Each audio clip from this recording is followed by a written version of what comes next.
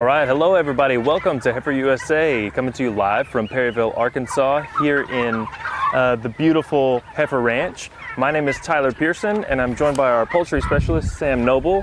And we're so happy you're joining us today. If you're watching the live version of this broadcast, welcome. Feel free to chat with us in the live chat. If you're watching the recorded version of this video and you have any questions after it's over, just type them in the comments and we'll answer every single one of those.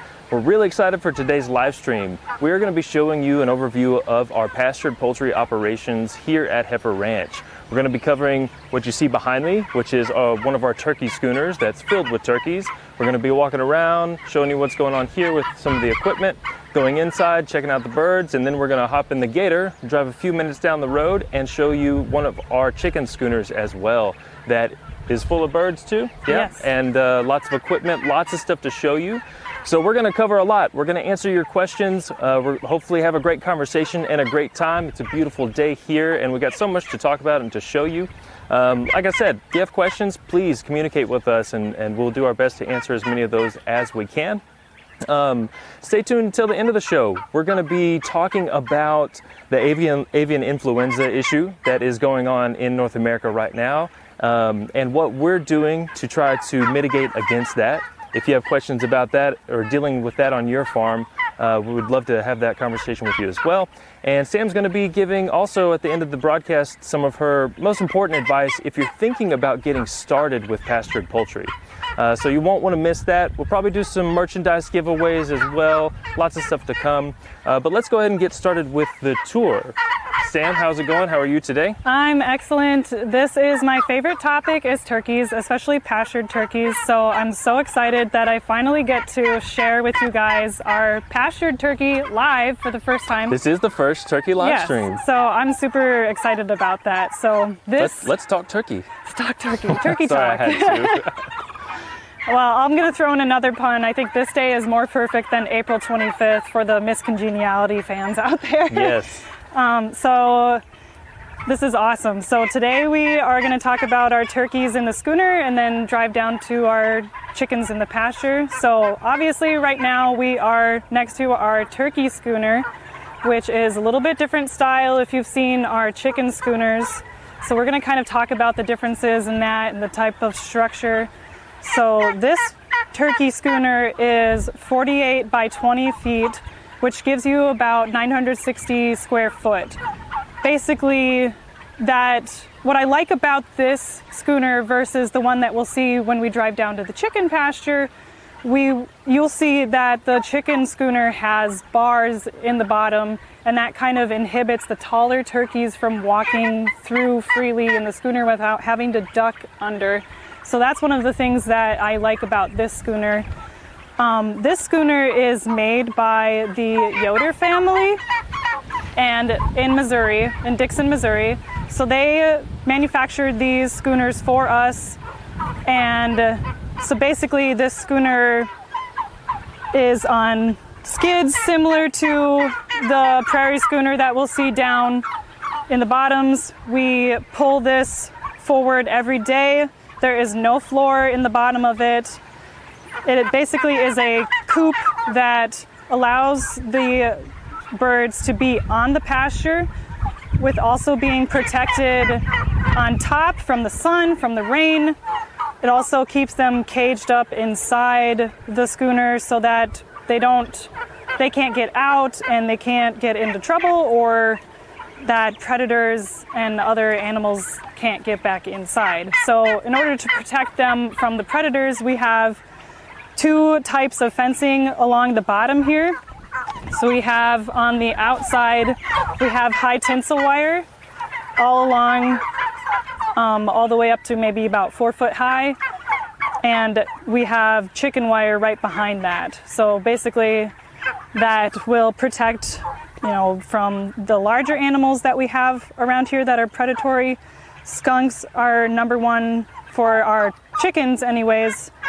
And we have raccoons, we have coyotes, we have mountain lions, well, maybe not mountain lions. What? I've heard bobcats. That's the word I'm looking for. Bobcats I've seen. There has been a mountain lion before though.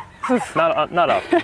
Hopefully, so far I haven't come across one at our schooners, and we've even sighted bears around here. Yep. So that's another one that we have to protect from getting inside. And so this tarp will protect them from the weather, it'll protect them from the sun, it'll give them some nice shade on a hot day like this. We also have them conveniently parked underneath a tree, so that'll give them the extra shade for this hot day. And that's something you do typically with turkeys as much as you can, right? Yeah, as much as I can, I'll drive them up along the trees, especially when they're older and they're larger and they have a harder time, you know, keeping cool out. So we give them an extra added tree so that when we do have them outside of the schooner, they have that area that they can go to that's comfortable outside of the schooner without having to go back inside the schooner because of the heat and the sun. Mm-hmm. So right now we are not day ranging our turkeys. Typically we would set up poultry netting in front of the schooner and on the fresh grass and give them that extra area to wander around and eat bugs and eat grass, that sort of thing. We are not currently doing that right now because of the AI threat and because Arkansas has issued a state emergency rule that has people keep their animals contained underneath a structure and inside a structure. So luckily we can still have pastured poultry though. So this still counts. Awesome. Nice. Let me jump in here just real quick and say hi to some of our audience. I want to say hey to Marek Horsney from Slovakia, Nidra Williams in Jacksonville, Florida. Hey, Brian Yost, welcome to the stream. Kennedy Reynolds, Ruth Arnold, Lion Bearcat, so many more. Thank you guys so much for joining us live today. If you're just tuning in, we're talking turkey right now. We're doing a pastured poultry field day here at Heifer Ranch. Going to be touring our pastured poultry operations and answering your questions. I'm Tyler. This is Sam. We're fortunate to work here at Heifer USA, and we're so excited that you are joining us for this live tour or the recorded video if you're watching after the fact.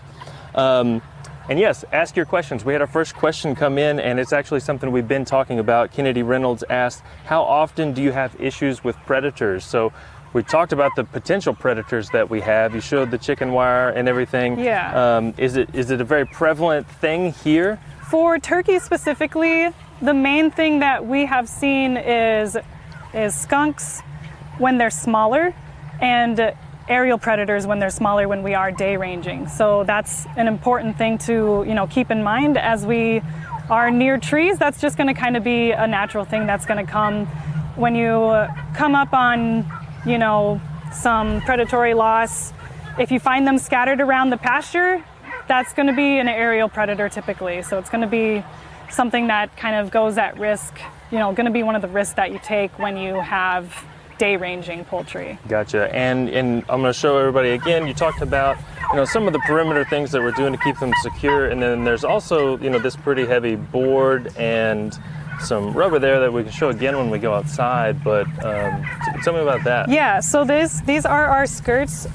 Basically they are I believe they're 2x8 boards and some conveyor belt rubber held screwed on every so often, and this just kind of allows the schooner to kind of be pulled over any rough terrain, any bumps, and without having the birds escape or having all these extra gaps and stuff like that in the front.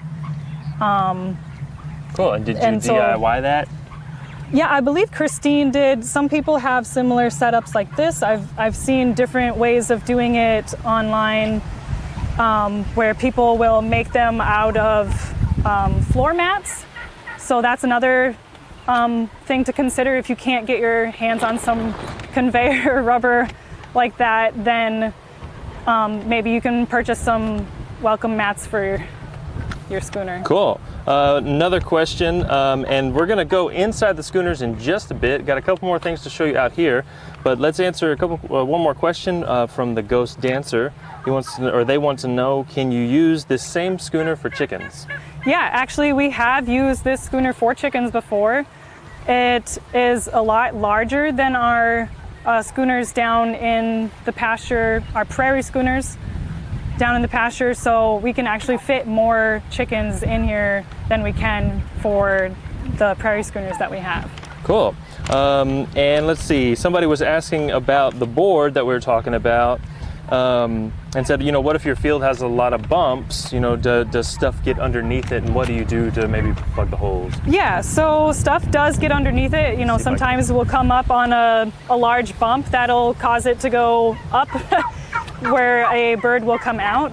But basically, unfortunately, these turkeys get pretty big, though. Yeah, too, the turkeys right? get big. They don't typically escape like the chickens will, or predators get in. But either if we do come up along a large bump, sometimes we will just go past it, or we will stuff some reused or repurposed bag shaving bags that we use in our brooder to plug holes. Gotcha. Cool. Well, I hope that answers the question that we got. Let's see. Somebody asked, Fidel asked about the cost of this schooner. I don't know do you know that off the top of your head? I'm sure costs have changed. I want to say that it was around $3,000. But with supplies and stuff like that, the cost of everything is going way sky high, so it might be more. I guess I can't give you a definite price. Well, Fidel, if you want to shoot us an email, we can connect you with the fabricators of this schooner and get you more up-to-date information. So before we go inside, I know we want to talk about this feed bin, and I'm also noticing, you know, just the change in pasture here and how stark the difference is. Can you tell our audience a little bit about this split screen they're looking at right Yeah, now? so basically, even if you look in the past, way over by the fence is where we started this schooner, and now we've kind of gone past all the way up to here. So this is our spot from a rainy day, actually, so we had to put some bedding down around the turkeys just to give them. And so that's this hay? Yeah, so this is wheat straw that we use to help them, you know, because the pasture sometimes can get pretty wet and get a little flooded and puddly, which is not good for the turkey's feet condition. But yeah, you can definitely see a stark difference between that side and where the schooner has been and this side where the schooner is about to travel. So basically it will heifer and grow into some very healthy pasture grass. Yeah, and they've got all the manure there, and then the bedding and everything. That's great. And we got a friend coming to join us. Yes, that's Sam. That's the sheepdog. Oh, just checking it out, seeing. Oh, he heard there was a live stream, wanted to be a part of it. Cool. So, go ahead. Yeah, so I was just going to take you over here now. This is our gravity flow grain cart. This is one of the newer ones that we purchased specifically for the turkey enterprise because, you know, it's just a lot more efficient than driving back and forth from where our grain bins are located up at the chick brooder, which is a few minutes away also. So this just helps us to be more efficient. We got this one in Searcy, Arkansas, you know, something a little more local than the previous ones that we had shown and the ones that you'll see down at the chickens. But basically, this will help us to be a lot more efficient. So we have this door over here, which we can feed directly into a 5-gallon bucket. And do you just get the buckets out of the schooners and bring them over here? So the buckets we'll carry with us in the back of my gator. So we'll load up the bucket and then we'll throw it in the back of the gator, drive right up to the schooner, just to be a little more labor, you know, less labor intensive. So awesome, cool. And then this right here, what's this? So this is a window here, and we can see inside how much feed is left. Probably looks like you need not to fill it up much. soon. Yeah. Cool. All right. Well, if you guys have any questions, you know, about the schooner itself, or the equipment that we're using out here, go ahead and type those in the chat or in the comments down below. And I think here in just a second we're going to step inside and show you the interior of the schooner. A lot more to come in the live stream today. We're going to be going until 3 p.m. Central, and after this we're going to hop in that gator right there and drive a few minutes down the road, and show you our chicken schooners and what everything is like over there. We're going to be talking about the avian influenza issue at the end of the stream, and Sam's going to be giving her most important advice for anybody who wants to get started with. Speaking of getting started with this, Ghost Dancer 6 said, can you sell this as a service to people who want to improve their pasture naturally? So maybe like a leased operation? Do you think that, have you ever heard of anything like that? Yeah, I mean, I'm sure that, you know, this can be fitting for just about anybody who wants to improve their pasture. It is definitely crazy the differences between the pastures that we have run our pasture poultry on and the differences of the ones that we haven't. So, I mean, Donna Kilpatrick was telling me that, you know, when she, over the winter time, when it was just starting to turn spring, she was looking from her house and she could see the pastures. One pasture where we had run the chickens over was green, the other one was almost brown. So there's definitely a noticeable difference of health.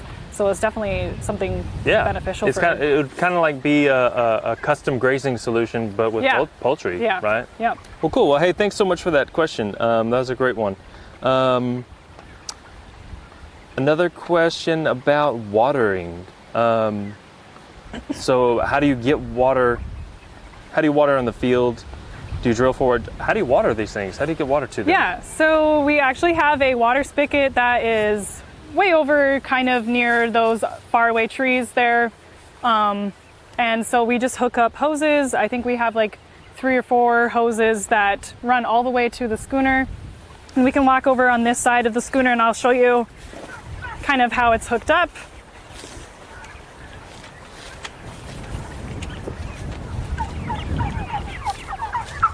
So here's our hose here. This is just extra hose that we have coiled up. And so water runs out to the... Yep, water is connected all the way down the pasture. And we have this hose and this section here. So this is just regular garden hose essentially that we bought from in town. And we have this connection bit is a quick connect. So this allows us to quickly disconnect and reconnect our hoses from the schooner, move them forward, pull the hose without damaging it, and basically just a lot faster than screwing a hose. Right. And you may have already mentioned this, but how often do you move these schooners? We move them once a day. So basically these guys will have access to grass that looks like this tomorrow. So cool. Sounds like a good life. Another question from Sue Yost. Sue wants to know, how long have you been raising poultry? Oh gosh. I started in the turkey industry specifically. Well, back up. I used to be a volunteer on the ranch, and that's essentially where I first got my interest in pastured poultry. So, and that just really stuck with me through college. And then after I graduated, I worked with turkeys for 5 years in the commercial industry, and then moved on to here where I am. So I guess 6+ years, I guess, altogether. Awesome. So yeah. Cool. So yeah, so fortunate for Sam to be sharing her time with us today. And she, quiet down, guys, quiet down, and gals. She mentioned that she was a residential volunteer here. So I want to take just a second to tell you that we do have a residential volunteer program here at Heifer Ranch. If you're interested in potentially coming out here and learning and working with us, we have some really amazing and unique opportunities for you to do exactly what Sam did 6 years ago, and who knows where you might end up. So if you're curious to know more about that, shoot us an email and we'll send you the information. I want to say hey to Sharice Shaw from our friends over at Grassroots Farmers Cooperative. Thanks for joining us, Sharice.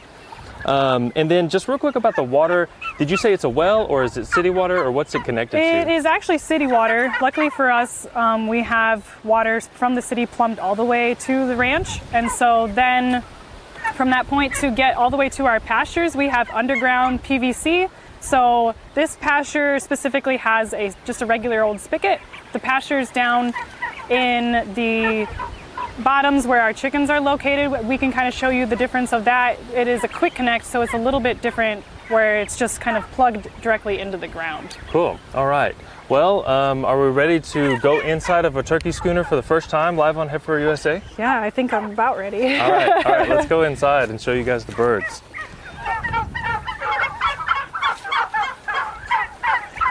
I think they're wanting us to come in Yeah. too. So They've been saying, "What's going on? Put us on camera." Will you pull the door behind me? yes. Thank you.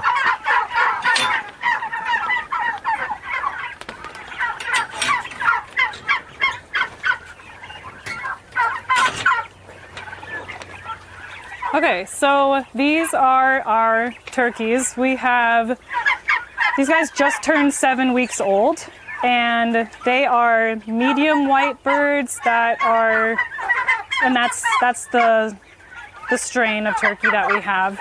So basically it's similar to the larger broad-breasted birds. These come from Aviagen with the Valley of the Moon hatchery in West Virginia. They drive them all the way to us, luckily, on the way in a very fancy truck this time. So basically, we just get a few boxes of poults, start them in our brand new shiny turkey brooder, which has been really a dream for us this time. And me. we'll talk about that again in just a minute. Yeah. So basically, these turkeys they came out of the pasture, or came out of the brooder at 6 weeks, and now they're 7 weeks old, so they've been in here pretty close to 2 weeks now. So basically, they'll stay in this pasture setting as much as we can. Currently, we have them in one turkey schooner because our other one blew away in a windy storm. And With no turkeys in it. With no turkeys in it, so that was Otherwise, it pure, probably would have been straight down. That was pure unluckiest luck that we've had. Yeah. So that one is being fixed up, and then we'll be ready for them next week when they run out of space here, and we'll be splitting them in half. So if we want to take a look at, stay on the topic of water. So Yeah. basically, the water, this is down here where we had seen before. The water comes inside the hose up here. We have a Y valve up here with some shutoffs, for maintenance or whatever that we can shut off. It comes down here directly into, if we want to show this side, we have some PVC pipe here. I believe this is 1/2-inch PVC with some T's with an adapter and just a regular garden hose again. So this is a pretty easy homemade system that, if I can do it, anybody can do it, Yeah, so this whole watering thing is DIY, right? Yeah, exactly. And so then here's another adapter here that fits onto this portion is our automatic watering system. So basically, I believe these are called Little Giant automatic water bowls. So this is the regular size that you can get, and they come with this complete from the brass down to the bowl. And this is actually the king size specifically for turkeys and larger poultry or larger birds or whatever you want to use for them. Nice. And so this is just a little bit larger, which I like for when they're older, because they have such large beaks, probably about the size of my hand, that they just a little bit difficulty to drink the smaller stuff. And it looks like it's probably not as likely to spill out. Yeah. Yep. Awesome. Okay, jump inside and say hi again. I don't think we're going to do pastured ducks anytime soon. Somebody asked about pastured ducks. Not yet. Nope. Sorry about that, but let's see. Okay, no, I'll get to some more questions in just a second. Go from water to feed? You wanna start Sure, with feed? yeah. If we want to stay on feeding. So these feed pans to us are new. Basically, what we used to use were the typical plastic Red Cool brand feed pans that were hanging feeders. We kind of went away from them this year because they're plastic and they have a short lifespan. If you're moving your schooner every single day and things happen, they break very easily. We had to, kind of get rid of a lot of them last year because they just couldn't hold up anymore, just from age and wear. So we had them for a good while. And so now we've transitioned into these are Cyclone feed pans that are made by Big Dutchman. So we got these from a local farmer. I believe he's about an hour away. His turkey barn, he had an old turkey barn that was shut down, and we heard about him through our friends at Dixon Poultry in Russellville, Arkansas, and they put us in contact. And so basically I went thrift shopping and went to an old turkey barn and got these for $20, and normal price is about $180. Wow, so you rescued them. Yes. Repurposed them. Yes, so we gave them a second life, a second chance at feeding turkeys. Very nice. So it just so happened that you'd heard about it. Yeah, right? yeah. I had actually been asking about metal feed pans and different styles and stuff like that, and I wanted something large for the turkeys that could hold a lot of feed. These feed pans can hold 50 pounds of feed, nice. Which is really great because once these guys are old enough, they will eat about 30 5-gallon buckets a day. So it adds up. The whole batch will go through 30 5-gallon buckets a day? Yeah, so we were having to feed morning and afternoon, and it was just very labor intensive. So this will help us a lot. Awesome. Cool. And then how's this connected? So I've got these. So we used to have string, and this is also new. So this is 1/8 cable. I don't know how you can see that, but this is 1/8 cable that we also purchased from Dixon. This complete set is from Dixon Poultry. They've been really good to helping us, come up with these great things. And so it's just held on up top with a cable clamp, and then and a little spider web. Yeah, so doesn't hurt. Yep. He moved in between now and the winter. So then it comes down to this S-hook. These chains were actually already on here, but if you were to purchase this new, these wouldn't come on. These wouldn't be on here. And so then they meet with a carabiner in the middle and an S-hook here. And then this is a cable adjuster. Where did you pick those up? Dixon Poultry. Okay, great. Yeah. Nice. So. And is that still pretty easy to do even when it's full to adjust it, or? Yeah, it actually, it helps for me to be able to lift it up. Oh, nice. And then adjust it anyways. This is pretty heavy, so I honestly can't do it when it's just like that, but. Cool. All right. What, let's see, where are we at next? So we covered the waters and the feeders. We talked about the birds themselves a little bit, new breed. And I know you also have a record sheet in here. Yeah. Usually. And we wanted to show people that. Where's that one at? The record sheet is over here. Okay. So this is our record sheets that is created by myself and Grassroots. It basically helps us to really keep track of the lifespan of the bird from when they were in the brooder all the way to, not that page, all the way to now. So we kept track of brooder temperatures, just to help us understand, if something did happen, we can track back to it with a history. We keep track of the feed, the mortality, we have a spot for notes and a spot for taking weights. Cool. And if you guys want to get a copy of this record sheet, we have a really amazing PDF that we put together. It's our Heifer USA Livestock Resource Guide. And we will work to try to get you a link to that in the chat here in a little bit. Or if we don't get it, just email us. But in that Livestock Resource Guide, we have that template, the one that we use for chickens, a lot of records that we use for pigs, and so much more. It's a really valuable document, so I wanted to make sure to let you know about that. If you're watching this and you're thinking, ooh, how can I get that? We'll put a link in the description of this video after the live stream. All right, anything else interior that we should cover? If I could show you, so this is the scale that we use. It's just a regular fish scale.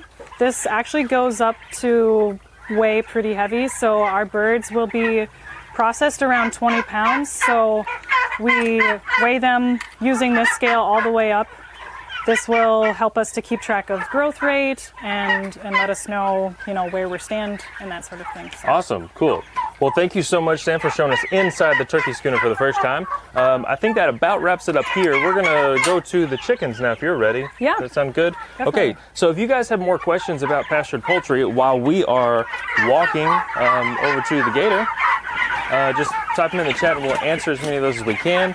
I see something about a survey from Joel Salatin, and I'm not sure what you're talking about, so I can't answer that, but thank you for tuning in all the way from Norway. That's amazing.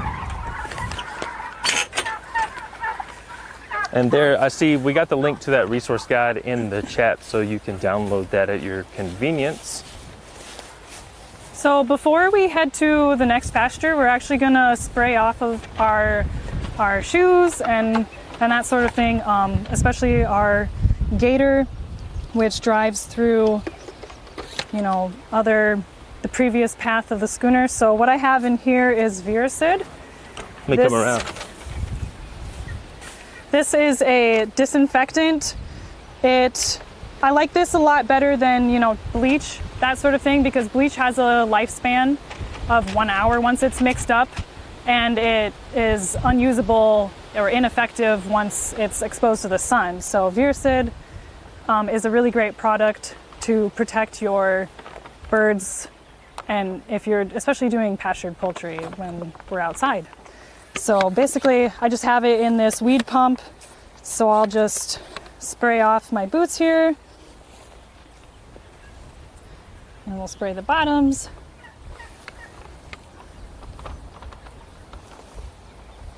So, and then we'll kind of give it a once over of our wheels. And this is a biosecurity protocol. Yeah, to prevent the spread of... Yeah, so this prevents the spread of AI. So as we're driving through pastures, we might come across something that's been exposed to AI. With having this disinfectant, it will help us to at least decrease the risk of catching it. Awesome. Well, it might seem like an extra step or a little bit overkill, but losing your entire flock is the real overkill that you don't want to experience. So this is definitely worth doing, and especially right now. We do this in normal times, but especially with the avian influenza going on. So we got more to come to talk about with avian influenza toward the end of the stream. This is just kind of a sneak peek of what we got to do in the meantime.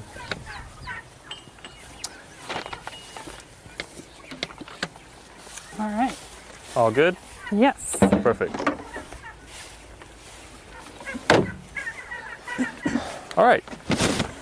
So we're gonna go for a little drive and show you around a little bit and talk a little bit about why we're doing this, why pastured poultry is part of our system here at Heifer Ranch. So Sam, I know, a lot of the work that we're doing is focused on regenerative agriculture. Yeah. And how does pastured poultry kind of fit into that? Because we have multiple species here, right? Yeah. How does pastured poultry fit into that?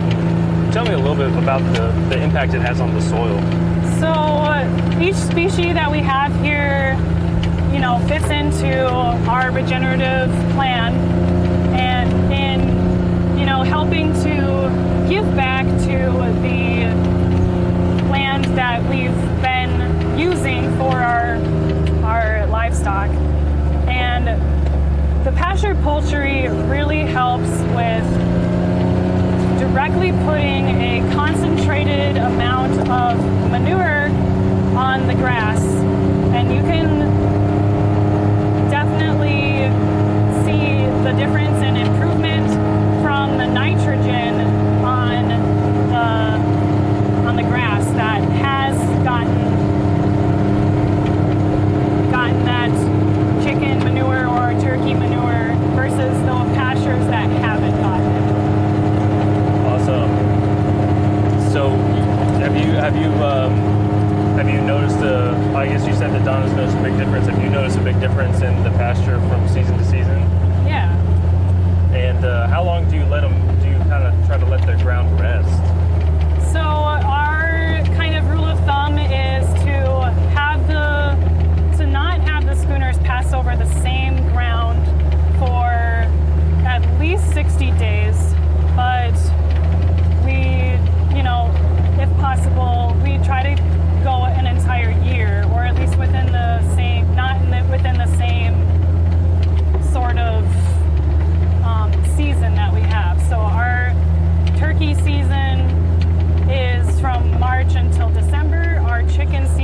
from February until November. So that's kind of what we're looking at. We don't do, you know, we are in the south, but it does get to be freezing temperatures in the wintertime where we are unable to provide water, or sometimes a place without snow. Yeah. So basically we have that included in our rest period. So Nice, awesome. Well, yeah. Type yes in the chat if you guys are enjoying this gator drive as much as I am right now. It's a beautiful day here, and I hope you're able to see some of the scenery. We're almost to our location at the end of this road. Kind of, we're going to drive into the pasture to where one of how many poultry or chicken schooners are we running this year?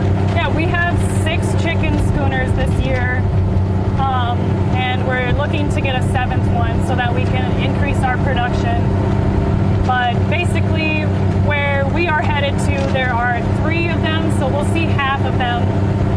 The other pasture, which is, you know, a little ways down the road, has another 3. They're all the prairie schooner type schooners, and that we kind of briefly touched on when we were up at the turkeys. They're generally all set up about the same. Gotcha. So there they are over there. That's where we're headed.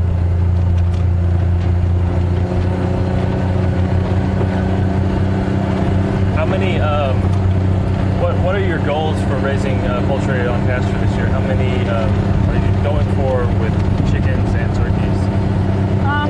For turkeys, we have a goal of 2,400, which is increased from our 1,500 last year. We'll be doing 4 batches of turkeys, and for chickens, we'll be doing 9 batches of 3,600. So I believe that puts us around 33,000 chickens this year. Wow. In total. That's incredible. And if you guys are watching this video and you're curious to learn more and you're not subscribed to our channel here at Heifer USA, definitely hit that subscribe button, hit the like button on this video, like John Lee said in the comments, because we have a ton of content for you about regenerative agriculture, about pastured poultry, raising pigs on pasture, a lot of, you know, complete how-to guides and, you know, just individual videos. So much content. If you're into this type of agriculture and would like to learn more, that's what our YouTube channel is all about, is providing educational content for small-scale farmers to learn about regenerative agricultural practices like these right here. Hey, there's some pups up there. Happy to see us.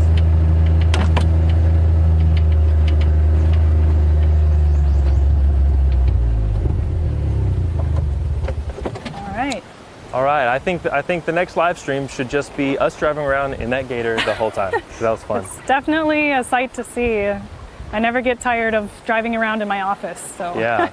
So what are we looking at here? Okay, so this is our other type of schooner that we have. These are prairie schooners. They are made and manufactured by Featherman.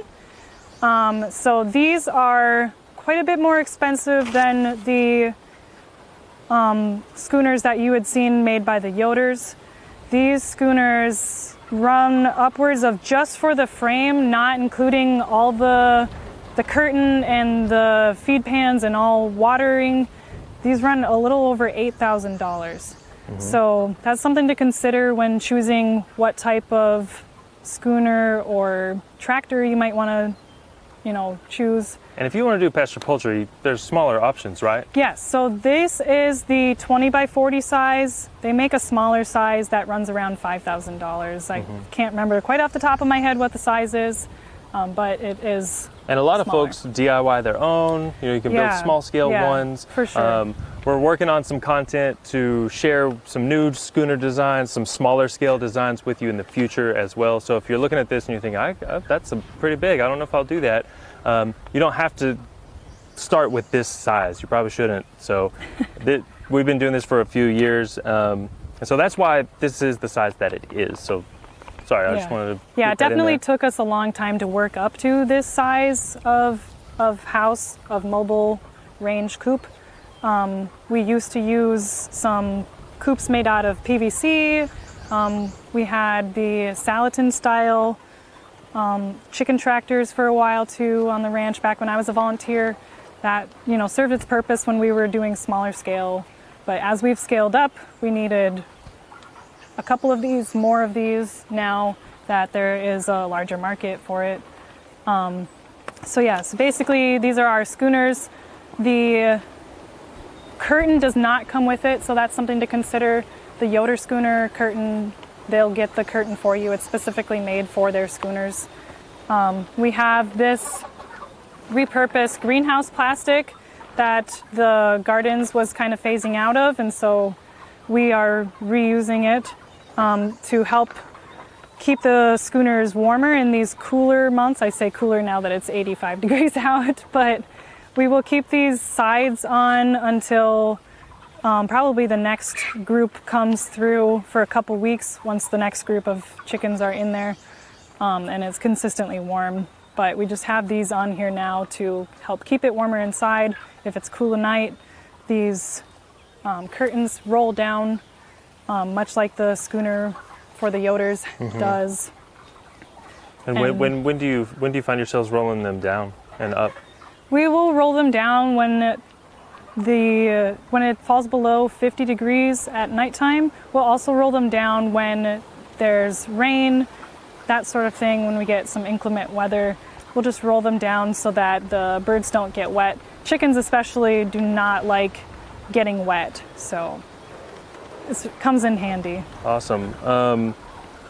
Where's the front? Which is this the back of the front right now? So this is the back. So what I'm standing on is where we were yesterday / right before we moved them this morning. When we moved them this morning, you know, the chickens were on this. This is quite a bit of manure that they've laid down on, and if you step over here, this is actually where the previous batch was the last flock when they started. So this is what this side will look like when it's been resting for a month. So this is a rest period of a month. And, you know, granted, we are in our wet season. It's rained a lot. The grass has grown a lot. But if we look down, we can still see some remnants of chicken manure. Still needs a little bit of rest time before we come back. Gotcha. But yeah, it's pretty impressive to see just how much this grass shoots up and how green it gets here because of it. Awesome. We did have a question. Kennedy Reynolds, you use repurposed plastic for the roof cover also. So you got repurposed plastic here, but what about the roof cover? So I wouldn't suggest greenhouse covers for the roof, because this does get take a lot of beating from moving every day. As you can see, this is kind of what it looks like. This is kind of aged. What I would recommend is these like billboard tarps for these. Those are fairly easy to find in a little bit of everywhere. And what we have them attached with wiggle wire, and then does that answer? Yeah, absolutely. So use billboard tarps, not the repurposed. Yeah, something greenhouse. A little bit more sturdy, because there is that. If you can kind of make out, this is held together with some fabric inside, so that it doesn't rip that easily. Okay, awesome. Thank you so much. Want to go to the entrance? Where's the? Sure. I mean, we can go on either side. Okay. All right, we're gonna step inside. I'm so curious to see how everything's going in here. And got the water hose here. You said that birds don't like to get wet. What do you do in the summertime when it gets really, really hot and they just want to take a bath? Yeah. So our birds typically don't want to the chickens don't want to take a bath. The turkeys will set out a little bowl for them, and they will literally go swimming for an hour or two. Yeah. But the chickens don't typically like to get wet. So in the past, we have used a sprinkler system on the inside of our schooner, and that kind of will mist down on the chickens, and to kind of create some evaporative cooling. This year I'm trying something a little bit different to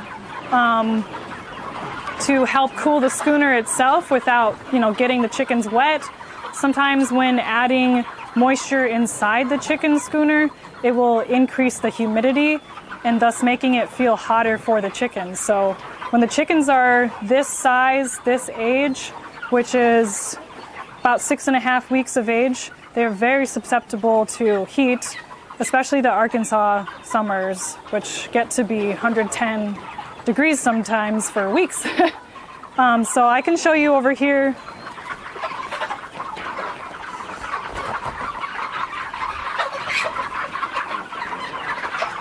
Actually, it might be better we go on this side. So on this side, you can see this is connected directly to our water system at the end. So I just have this timer for gardening for waters that I have added to the water system. This will help, I have a timer so I don't have to come down here and stand and let the water run through so it runs cool and helps cool the birds. I can just switch it to auto, and here I have it shut off because it's not that hot today, but I have a shut off valve if I don't want to use it. This water will run outside to this, it's an obstacle course in here, to this here that I have actually on top of the roof instead of inside the schooner. So this is a sprinkler that we just purchased at the local co-op. It has a lot of little small holes in it, and on this white side, basically it'll shoot a mist on top of the schooner and cool the top of the schooner from the inside. Excuse me. Awesome. So you're doing it on top. So yeah, if you've seen any of our poultry content before, like Sam was saying, we ran it inside. But this year you're trying it on the top, just to cool the whole building down a little bit, create some mist outside and cool down the surrounding air. Yeah, so these are white on top. Some of them are black on the inside to kind of help reflect the sun. But even though it is pretty shaded in there, it does get quite hot. Sometimes there's not a lot of draft with tall grass around. So this will help it feel cooler. You'd be surprised the difference that, of that it will make. But this will help to cool the roof on down. So. Cool. Well, speaking of cooler, it actually feels a little cool in the shade in here, doesn't it? Yes, it does. And we have a great question from Boo Boo Bang Bang, who has a great name. And they want to know, what is the difference between a schooner and a chicken tractor? So a schooner is going to be what you see these... it's quite literally the brand, actually. So we just call all of our mobile coops on pasture schooners. This type again is called prairie schooner. So we just refer to them all as schooners. The chicken tractor, there's a couple different styles, like the Soskovich style. There's the Joel Salatin style, like I said. Those are going to be a lot smaller, and you can Google plans for those or Google pictures of them and just kind of see the different types. Those are going to be for smaller, less birds. Cool, awesome. Thanks, Boo Boo, for the question. That was a great one. If you guys have any more questions, get them into the live chat and we'll answer as many of those as we can. We have just about 10 minutes left, then we're going to sign off, but we got a few more things that we definitely want to show you real quick, and then we'll talk about avian influenza and Sam's big tips for you if you are thinking about getting started with pastured poultry. I know there are several of you in the chat that are in that boat. Some of you have been commenting already. So stick around for a little while longer, and we're going to answer some of those questions for you. So what else do you want to show folks with the chicken schooners? I can show you a little bit.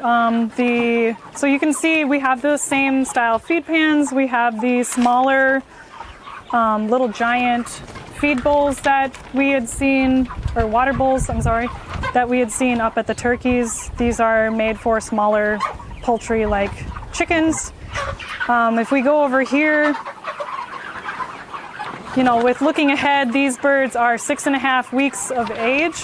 We have Monday, so today is Friday, Monday these guys will be caught, crated up, and brought over to the processor. So the way we do that, which you probably saw out in the pasture, we started prepping already. We delivered our crates already directly out to the pasture where the schooners will be at the time. These are our crates that we use. These are, they have this door on top, opens like that. You put your chicken inside.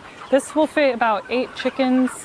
7 if it's hotter, you know, you want to give them extra space. But this is what we use when we crate up our birds for processing. Awesome. Those look pretty. How many can you fit in there? We put 8. Awesome. All right. So I see the big stack all the way through there that you're talking about. So when you are doing the catch, you bring them out here and everybody just catches all the chickens they can. So yeah, basically what we'll do is we'll be at that point, we'll be closer to the crates. We'll make a actual catch pen outside using the crates, kind of, you know, having a little pen outside. These flaps will raise up. We will pull the schooner actually off of the birds, and so they will be outside. Once they are outside, and then the sun sets when the birds are nice and calm, they won't, you know, they won't be stressed when it's dark out, and we'll catch them, crate them up, stack them, and then stack them onto the trailer to be hauled. Cool. Well, thank you so much. Anything else, or you want to talk biosecurity a little bit? We can move on to biosecurity. Okay. So basically, with the threat of AI, it is super, super important that everyone do their part in preventing the transfer of it from, you know, whether it be wild birds or farm to farm or, you know, person to farm. That's going to be a lot of your main ways of transference to your birds like us. So if, you know, for example, if you have visitors like we do, you're going to want to have them be away from their personal poultry, away from their even a house pet bird can be something that can carry it, and they can transfer it. So we ask that they stay out of their own poultry for 24 hours, and that they change clothes, change boots that they wouldn't normally wear around their birds, and before they come over.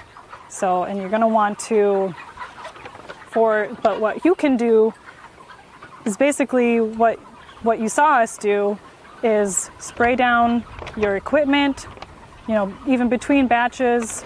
And this is advice for even any sort of disease that you might catch. And so, you know, like between chickens can get blackhead, they can be carriers of blackhead that can be lethal to turkeys. So that's another thing why we started with the turkeys first and ended with the chickens. So same thing with when you chore, you're going to want to start with the younger birds, go to the older birds last. So when we chore, we start in the brooder, and we'll start with the turkeys in the pasture, and we'll end with the chickens in the pasture. So you're going to want to, you know, keep going, you know, on to the oldest, and you're going to want to have, you know, separate equipment for turkeys and chickens. You're going to want to make sure that as you're driving through your pastures, that you're not, you know, driving your gator, for example, in front of the schooners where the schooners will be tomorrow, for example. That's another way that you can track it. Being out on pasture, we are a huge risk because of exposure. There are wild birds around, but also we have them contained inside, which is nice. But wild birds can poop on the field, and then we might move it over onto the chickens. The chickens might catch it, for example.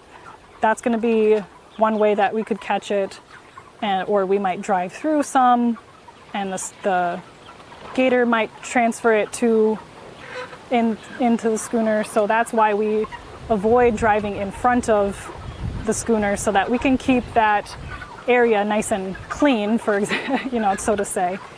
And then so we mainly try to drive behind the schooners to keep that, keep us on the dirty side. So, cool. Any other questions about that? Yeah, we got some more questions coming in. So we'll answer a few of those and then close out with things to consider.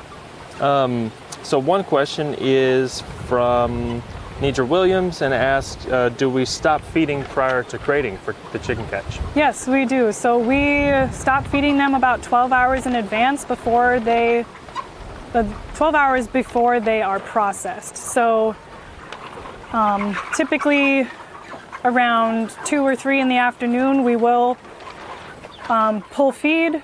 We try to have it so that they just run out of feed right on time so that we don't have to remove any feed. And then we'll either raise up these feed pans or haul them away so that the chickens don't have access to the feed, because that will contaminate if they have a lot of feed in their digestive system. Perfect. Another question from Andre. He asked about, after you do the chicken catch, how many days in between the next batch and what steps do you take to sanitize? So I'll have to think back to this. For the brooder, we get a new batch every month. So April 15th, March 16th, that sort of thing, right around the middle of the month. We have, between batches, we wash everything, disinfect everything with that same disinfectant that we showed you, scrub everything down. It is a little bit hard, obviously, to get everything spick and span, especially in a schooner, but we do our best to wash with, we wash with just regular dish soap. You can also purchase specifically barn soap, and then just douse everything with Veercid like I was talking about earlier. So. Perfect. All right. Let's see. One more question. KB Byrne asked, how do you harvest the chickens and is it revenue for the ranch? And I'll just start by saying, if you're watching this video and you're interested in what the craze for pastured poultry is all about and you wanted to try some pastured poultry from Heifer Ranch, check us out. Check out grassrootscoop.com. We'll put a link in the live chat, and you can order products from Heifer Ranch and have them delivered right to your door with our partnership with the Grassroots Farmers Cooperative. That is a multi-member cooperative here in central Arkansas and the surrounding area, the surrounding region, that specializes in the highest quality, best tasting regenerative meats I've ever had. So check that out if you're curious. Shameless plug. And so back to the question though from KB, how do we harvest them? Basically, we bring them to a processor which is located in Clinton, Arkansas. It's about an hour or 2 away, I believe. So then luckily they process them for us. We used to do, when we were very small scale, we used to process our own poultry, and we still have that building with a lot of the same equipment.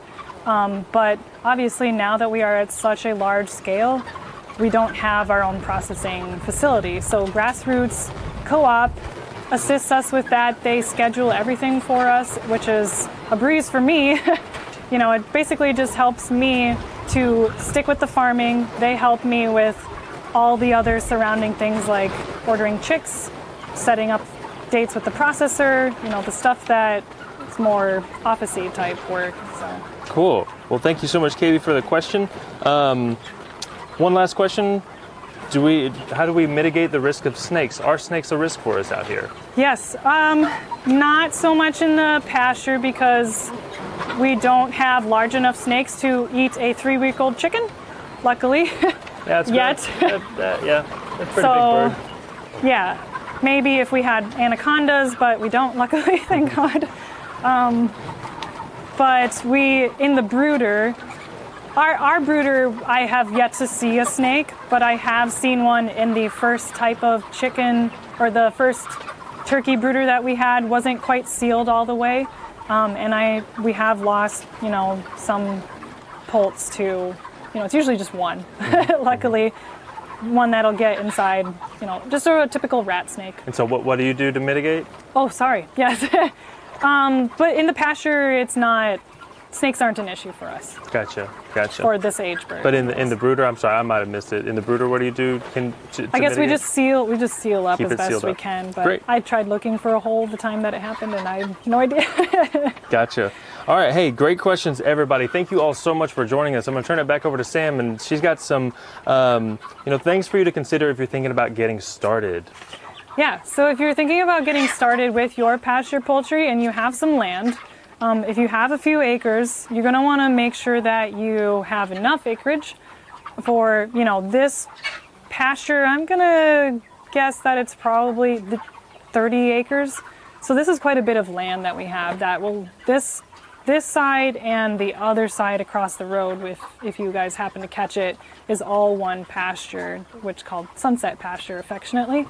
So we can fit 9 batches of these 3 schooners within that amount of space. So you're going to want to take a look at, what style of schooner or what size or what, if you want to go with a schooner or if you want to go with a tractor. Everybody's preferences is going to be different. That's why there's lots of different styles out there. You're going to want to take a look at your specific pasture. Does it flood every time it rains? Do you have areas that pool with water even on a sunny day? You're going to want to avoid those areas, or you're going to want to reconsider, your ability to do pasture poultry in that spot. So obviously our pastures do flood. We have, the hay like we talked about. You're going to also want to look at your accessibility to and from the pasture. So if you need to skip, hop, and jump over to the next pasture, do you have fence in the way that you're going to have to cut down that maybe you want to think about putting a gate? So there's a lot of different things to consider, when you're looking at your pasture before deciding to do pasture poultry. If you have you want to do your front yard, maybe you just want to go with the Siskovich style tractor. So. Cool. And then I think that about does it for us guys here at Heifer Ranch in Perryville, Arkansas. Thank you, Sam, so much for giving us the tour today. Hope you guys enjoyed it as much as I did. Subscribe, like, and follow for more here at Heifer USA, where we're going to focus on all things regenerative agriculture. All right. Any last words? See you guys later. Thank you so much for joining today. It's been fun.